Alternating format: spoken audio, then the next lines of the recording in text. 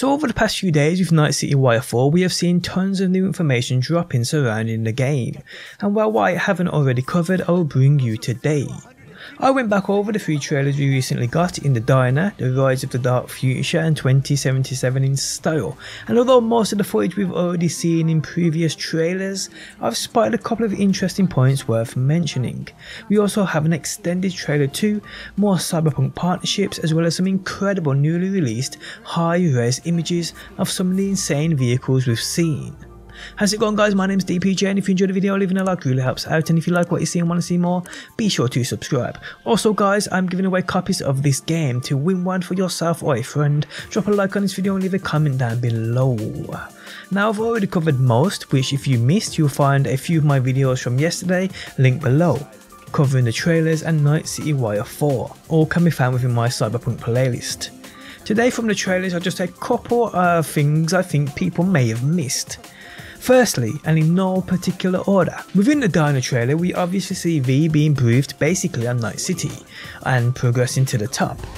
I said this in my video yesterday that this is gotta be near the start of the game. It's probably part of a prologue to one of the 3 life paths we choose in Nomad, Street Kid or Corpo. Now what I haven't seen anyone pick up on or mention is the fact we see V here without any implants.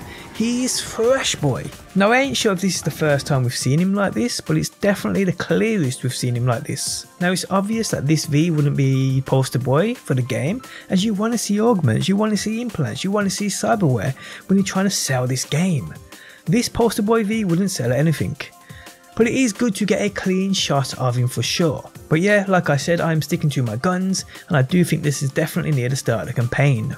Okay, so moving on. Now we saw a ton of footage of cars, different types, different styles and more. But another thing I don't think I saw anyone talk about was the actual damage to the vehicles. And although we don't see much of it, it's here for sure. And I mean, we already knew it was going to be a thing, but it's still good to see the kind of impact damage has on the cars. Also, something I don't think anyone noticed is when this little tut-tut takes off, we actually see that it can turn in mid-air, much like we see in GTA 5. I mean, not a massive feature, but it's still there, people. Now moving on, and we see many other scenes of craziness. Like I said, not much we haven't seen before, but this I did indeed like, as it shows the level of detail within this game. Notice the illuminated tattoos, pretty cool, but notice the effect they have when stockings are applied above them. I mean, I could be alone, but I really enjoy this level of detail. Next up, something I mentioned briefly yesterday, but it's a new look at the character customization screen. I mean, we have seen this change, what, 2, 3, 4 times now? But the interface or the hub is definitely getting cleaner as we go on for sure. Now I do plan on bringing you guys a comparison video of how things have changed from the past to the present in terms of features like this, gameplay and graphics, so stay tuned for that. But yeah, the character customization is definitely looking cleaner right now. Okay, so moving on, and next up we see another Kobe Bryant tribute. This one with a guy seemingly trying out his new augmented legs and giving us a high jump. Notice his yellow, very Laker reminiscent top, as well as that number 24 on it. And this isn't the first Kobe tribute we've seen either, as within the Braindance gameplay we got a while back, we see a Kobe tribute tattoo, which you can see on screen now. So it's definitely a cool touch, guys. Okay, so next up, new Cyberpunk 2077 partnerships, and firstly, PC Gamer with its Cyberpunk cover story.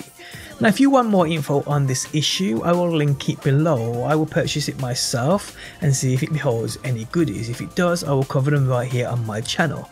Another collab with OnePlus, with a limited edition, limited made number Cyberpunk smartphones coming, people. This will be amazing. Now we get more details within November, so keep an eye out on those social media platforms for more information on this, or wait until I cover it myself.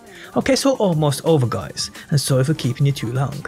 But with the amazing showcase of Cyberpunk vehicles, we've also had some incredible high-res images released of the vehicles, in which you can see on screen now, including a very detailed cabin view of Johnny's Porsche, which is pretty damn fire. Now all of these images and many more are available for you to download via my Discord, linked below, where I've just created its very own Cyberpunk section. So come and join the family, people, and let's talk Cyberpunk, and well, get yourself a pretty wallpaper while you're there. Okay, so lastly, guys, we have an extended look at the trailer or teaser Porsche shared on Instagram showcasing Johnny Silverhand's Porsche. and that will play in the background as I end the video, guys. But yeah, I hope you did enjoy the video. If you did, leaving a like really helps out, and sub if you want more Cyberpunk. But enjoy the trailer, guys, and I hope to see you on that next one.